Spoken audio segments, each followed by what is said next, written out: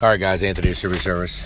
Got Chris's truck here, 122,000 miles. It's freaking beautiful. Vacuum pumps running. Could be vacuum. There's a vacuum leak somewhere. Oh, well, no, it just kicked off. It might be all right. It's been sitting for a little while. 07, 120. All right, let's just go through this as we go. We got ABS, battery voltage, probably battery chargers on it, battery voltage.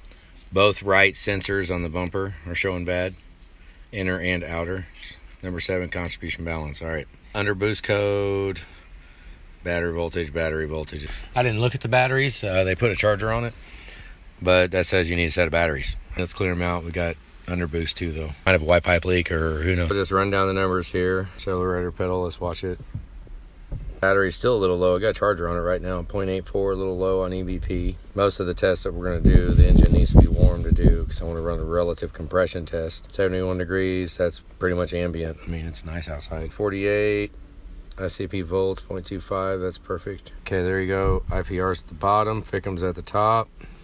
Let's kick it off and go back on. Let the chatter stop. Here we go, watch for 84 at the bottom. Yep. Oh, look at the uneven crank. Oh, we got an uneven crank. It's number 7, look at 1 and 5 also on that side. And 3. I mean, I'd start with a bubble test. Let's make sure the injector is actually, because that uneven crank could be a compression loss. I'm not going to point that towards an injector just yet, but number 7, but it also is kind of affecting. I mean, 3 is right after 7 and 7's dead, so it's going to be a little lower, but a real healthy injector in number 3 would spike up higher. So down tick towards number 5, number 1, and number 3. Number 7's obviously gone, so that points to that whole side of the whole bank. Possibly, potentially. Doesn't have to be, could just be injector, but the uneven crank is a bit shaky. Let's see if, let's shut it back off real quick. Oh, it evened out. Oh, that's good. Oh, it ain't gonna start. Oh, the battery's dead. Hang on. Oh, at the very end. Yeah, we need batteries right now. Since it started cranking even, it was probably, I mean, honestly, who knows? Let's see if we can just get it start. Yeah, let it charge up a little bit, let it run. First thing I started is bubble test. The under boost code is something, I mean, we got a broke down truck in front of it right now, so we can't, it's kind of blocked in. We can move it here in a second. Under boost code could be a stuck turbo. It's 120,000 mile 07. Means it's sat quite a bit. I mean, turbo could be stuck, you know, could need a turbo with under boost code. Obviously, we'd want to get some temperature in the truck to be able to boost up the turbo, see what it's doing, cycle the VG. I mean, we could do it now, but it's too cold. I don't like revving it up. I want to let it sit. I mean, we can turn the idle up just a hair. We'll just do just a little bit, like right.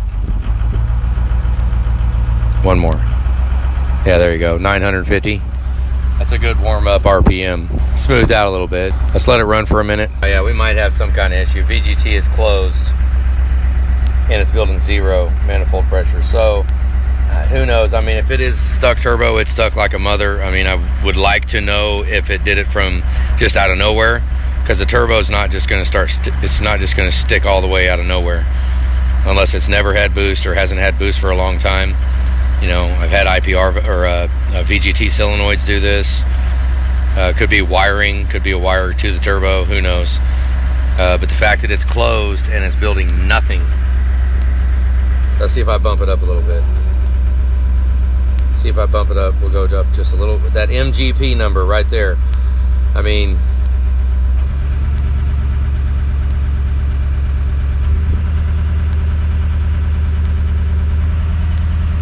there's about as much as I'd want to do, and we got nothing.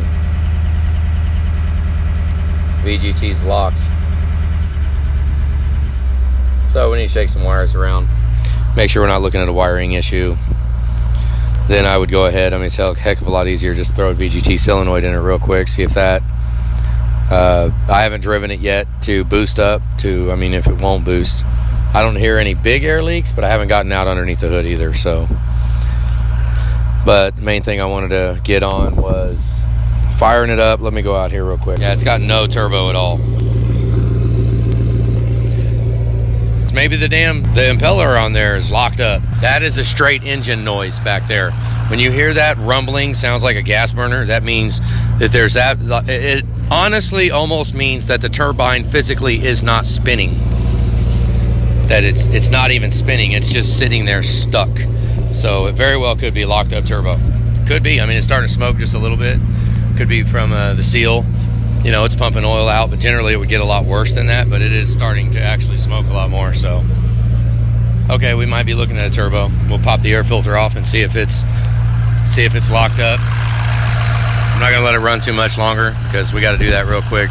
If it's a front half of an impeller, it could get really ugly really fast. But set of batteries, check the turbo. All right, guys, have a good day.